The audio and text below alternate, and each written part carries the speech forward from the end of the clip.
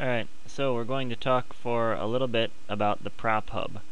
The prop hub is simple to understand, but complicated to actually assemble. To begin with, we're going to draw an engine, or just a square representing an engine. We'll say that this represents an engine right there, and we'll make it three-dimensional because why not? Okay, so here we have an engine. We'll make a crankshaft, and we'll attach it to a propeller.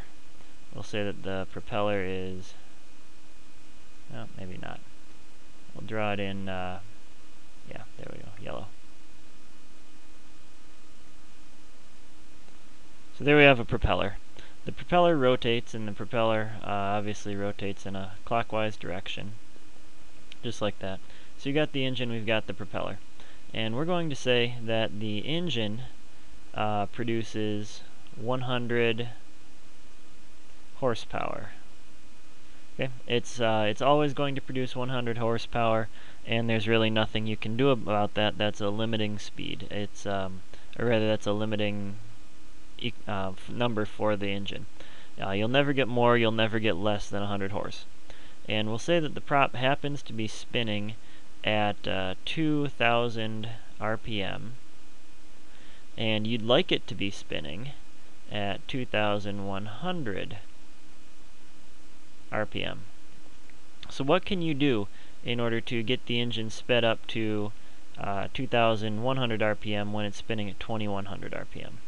Well, what you're going to have to do is you're going to have to change the resistance that the blades meet as they meet the oncoming air.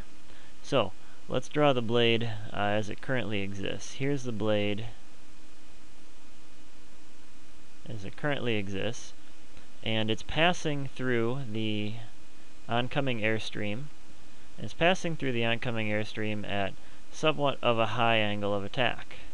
As you can see, the airflow is curving around the around the airfoil, and the airfoil has quite a bit of an angle of attack. The angle of attack to the oncoming wind is something like this right here. That's quite a bit of angle of attack, actually.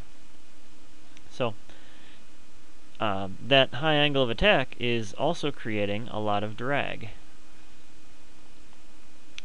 all along the surface of the wing, right in there, much like that.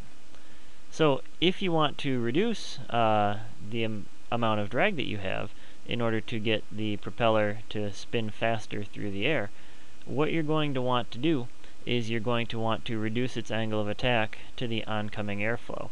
And so we'll do that by turning, we'll do that by turning the blades of the prop so that they look more like this. There we go. Alright, so now we've got the blades of the prop much more aligned with the oncoming airflow. The oncoming airflow looks like this.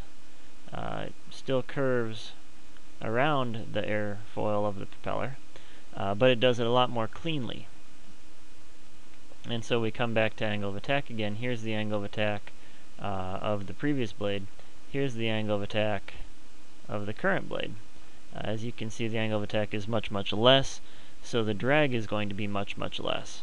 And when the drag becomes less, then you're going to have faster RPM for the same amount of horsepower.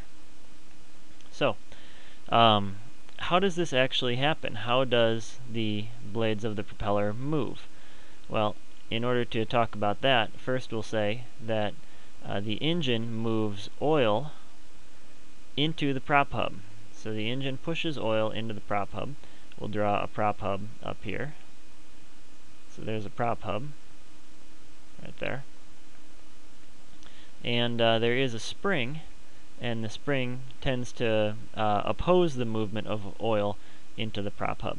So oil pressure is always trying to push into the prop hub, and spring pressure is always trying to push oil out of the prop hub. Now what we can say is we can say more oil pressure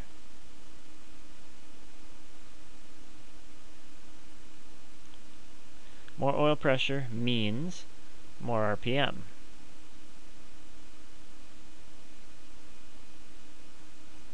And we can say that less oil pressure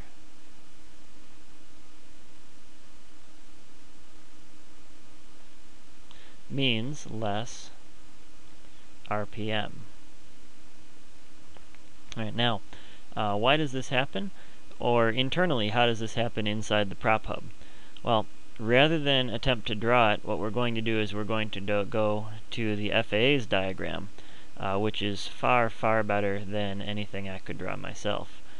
You can find this diagram. It's part of Advisory Circular 65-12A, and this happens to be page 346. So if you're interested, look up Advisory Circular 65-12A, go to page 346, and you'll see this same diagram, and you'll see a lot of much better explanations about it. But if we want to cause the prop to rotate faster, then what we're going to do is we're going to pump a bunch of oil into the hub. The oil is going to flow into the hub. It's going to flow all around inside the hub in ways which are much more complex than we're going to bother explaining here. But what's going to happen is it's going to move these cam rollers, which I will highlight right here. These cam rollers are going to move, and when they move, they're going to move inside these cutouts, the name of which I don't know. But when they move inside the cutout, they're going to force this rotating cam to move. And when this rotating cam moves, right here, it's going to cause the propeller blade itself to move. Kind of like that right there. And that is going to cause the rotation of the propeller blade that you see right there.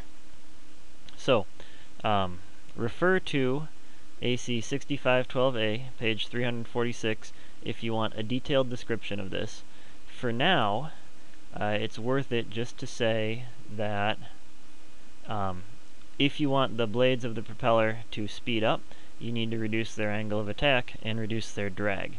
If you want the RPM of the propeller to slow down, you need to increase the angle of attack of the blades, and therefore increase the drag. And to do that, you need to push more oil pressure into the hub, and you'll get more RPM, or you need to have less oil pressure in the hub, and then you'll get less RPM.